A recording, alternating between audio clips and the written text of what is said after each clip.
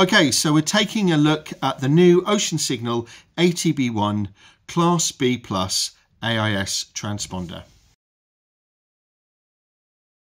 This is one of the new SOTDMA transponders, which gives a greater range and faster update times. So let's take a look, see what comes in the box.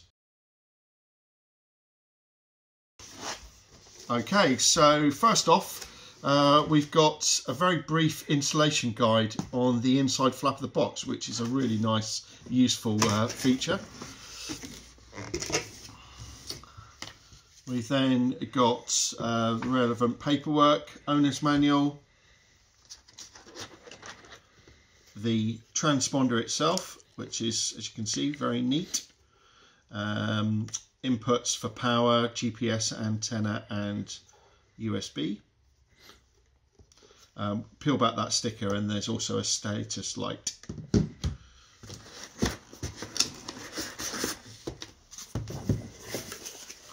And in this box we have the GPS antenna mounting plate. That's if it's to go onto a flat surface. The actual screw thread on the GPS antenna is just standard 1-inch thread, so that will fit any standard rail mount in stainless steel or plastic, or an angled one, or a whole variety of mounts that are available. Same as any GPS or Navtex antenna mounts. That's a common standard. There's 10 meters of cable, nice and thin, so that's fairly easy to work with, and that would just go through the deck with a standard waterproof deck gland. We've got a power data cable, little bag of stainless steel machine bolts and washers for the antenna,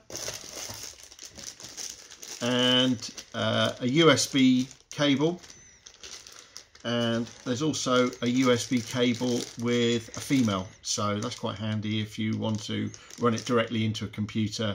You can get a extension cable and plug one end into the to the transponder and the other end into an extension which then goes into the computer. So there you have it, the new Ocean Signal ATB1 Class B+ AIS transponder. So these new AIS transponders, they're being referred to in a number of different terms. We're using B+, but you may also see them marketed as Class B SOTDMA or even Class B 5 watt. Now these units are designed to bridge the gap between Class A transponders. These are the sort of units that are found on commercial vessels, and the older Class B transponders, which have been up until the advent of B+, the standard type of transponder found on leisure vessels. Now Class B+ uses the same SOTDMA technology as Class A, and therefore has the same priority when it comes to reserving a time slot, guaranteeing that it will always be able to transmit even when you're in an area with busy AIS congestion. For fast moving vessels, this is important, as the missed transmissions can result in a vessel moving a long distance before the next message to ascend transmission. Another feature of the new Class B+ technology it has taken from Class A is the increased and automatic changing of the transmission rates depending on speed. Unlike Class A, the update time is relatively unaffected by whether the vessel is manoeuvring, but as the vessel's speed increases, the number of transmission increases so that other vessels get a clearer and more up-to-date view of exactly where your vessel is. Now, the update time, or the advanced update time that the Class B transponder features, that is something which is particularly important for powerboats. However, B Plus also has an important feature that makes it attractive to all leisure boat users, in that the Class B transponders have a much higher power transmission, 5 watts instead of 2 watts.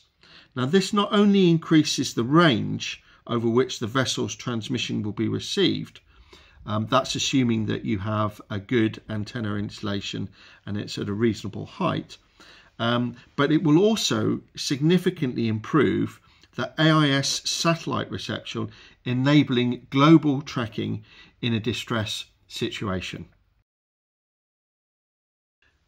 Now, this feature of the faster update time for Class B Plus really is vital for fast moving powerboats. If, for example, you've got a powerboat which is travelling at 23 knots, it will move 360 metres in 30 seconds, which is an update rate of a normal Class B transponder. On Class B Plus, a vessel travelling at the same speed of 23 knots or more, the update time is 5 seconds. So using this example, we can see that the vessel will only travel 60 metres. And, you know, the difference between a 60 metre or a super tanker knowing where you are within 60 metres and 360 metres within a confined area of water like the Solent is obviously very important. Taking a closer look at the ATB1 hardware, as you can see, the transponder is very neat and compact. It's housed within this tough high visibility ABS plastic case. It's rated to IPX7, so therefore it's fully waterproof. Now, if we just flick the unit up there, we can see the connectors mounted on the bottom of the unit. The first one is the input for the VHF antenna. AIS signals are transmitted on the marine band VHF frequency, so that's where the antenna goes for that. That's a standard PL259 connector that most VHF antennas come with. Next to that, we've got the power data cable. Data on that being NMEA 0183. Next to that one is the GPS antenna, and finally on the end we have the NMEA 2000 connector, which will then link in to the ship's system, the backbone. At the front here there is a USB cable input, and that is used for programming the MMSI number into the AIS transponder and also giving a USB out. And next to that we can see there's these rather handy lights, so you can see the status of the actual unit and when it's in operation. So the ATB1 will actually communicate with your onboard systems in 4 different ways, either via USB directly into a computer. So if you're running a program, a PC-based navigation program, it will feed directly into the USB port. It can either interface via NMEA 2000, which is the latest protocol for data transmission for chart plotter and other navigation equipment.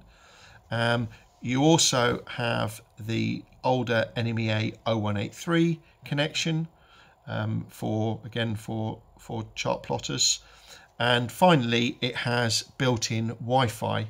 So with the use of Ocean Signals free app, you can actually display all your AIS targets and information on either Android or Apple devices.